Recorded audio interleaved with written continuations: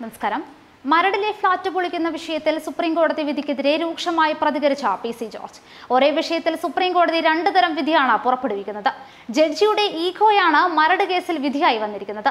വിഷയം ചർച്ച ചെയ്യാൻ അടിയന്തരമായി പ്രത്യേക നിയമസഭാ സമ്മേളനം വിളിച്ചു ചേർക്കണമെന്നും മുഖ്യമന്ത്രിയുടെ നേതൃത്വത്തിൽ സർവകക്ഷി സംഘം കേന്ദ്രത്തെ സമീപിക്കണമെന്നും അദ്ദേഹം ആവശ്യപ്പെട്ടു.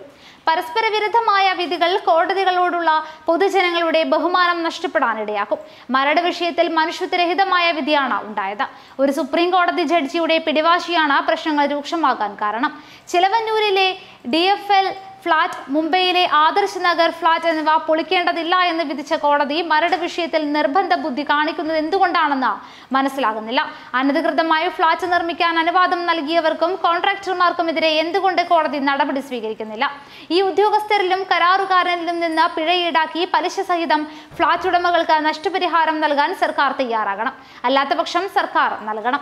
കേസ് കൈകാര്യം ചെയ്ത രീതിയിൽ സർക്കാരിന് പിഴവ് പറ്റി. നല്ല അഭിഭാഷകനെ നിയമിക്കേണ്ടിയിരുന്നു. ഫ്ളാറ്റിലെ താമസക്കാരെ കേസിൽ കക്ഷി ചേർക്കുകയും വേണമായിരുന്നു. ഒരു ജഡ്ജിയുടെ മാത്രം പിടിവാശിയാണ് പ്രശ്നങ്ങൾ രൂക്ഷമാക്കുന്നതെന്നും എന്നാൽ ജഡ്ജിയെ വ്യക്തിപരമായി ആക്രമിക്കുന്നില്ല എന്നും അഭിപ്രായപ്പെട്ടു. വിഷയത്തിൽ കേരള നിയമസഭയുടെ അടിയന്തര സമ്മേളനം നടത്തി പ്രമേയം പാസാക്കുകയും കേന്ദ്ര സർക്കാരിനും പ്രധാനമന്ത്രിക്കും നൽകുകയും വേണം. വിഷയത്തിൽ ജനകീയ പ്രക്ഷോഭം ആവശ്യമായി വന്നാൽ കേരള ജനപക്ഷം മുൻനിരയിൽ ഉണ്ടാകുമെന്നും പി.സി. ജോർജ് പറഞ്ഞു. പാലാ ഉപതെരഞ്ഞെടുപ്പിൽ UDF മത്സരരംഗത്ത് തന്നെ ഇല്ലെന്നും NDAയും LDFും തമ്മിലുള്ള കടുത്ത മത്സരമാണ് നടക്കുന്നതെന്നും മാധ്യമപ്രവർത്തകരുടെ ചോദ്യത്തിന് മറുപടിയായി പി.സി. ജോർജ് പറഞ്ഞു.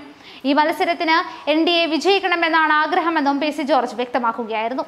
കൊച്ചിയിലെ മരടിലുള്ള ഫ്ളാറ്റ് സമുച്ചയങ്ങൾ പൊളിക്കുന്നതുമായി ബന്ധപ്പെട്ട സുപ്രീം കോടതി ഉത്തരവ് പ്രായോഗിക ബുദ്ധിമുട്ട് ഉണ്ടാക്കുന്നതാണെന്ന് CPM സംസ്ഥാന സെക്രട്ടറി കോടിയേരി ബാലകൃഷ്ണൻ കഴിഞ്ഞ ദിവസം ഫ്ളാറ്റുകളിൽ താമസിക്കുന്നവർക്ക് സഹായകമാകുന്ന ഇടപെടൽ CPMന്റെ ഭാഗത്തു നിന്നുണ്ടാകുമെന്നും അദ്ദേഹം ഫേസ്ബുക്ക് കുറിപ്പിൽ വ്യക്തമാക്കിയതാണ്.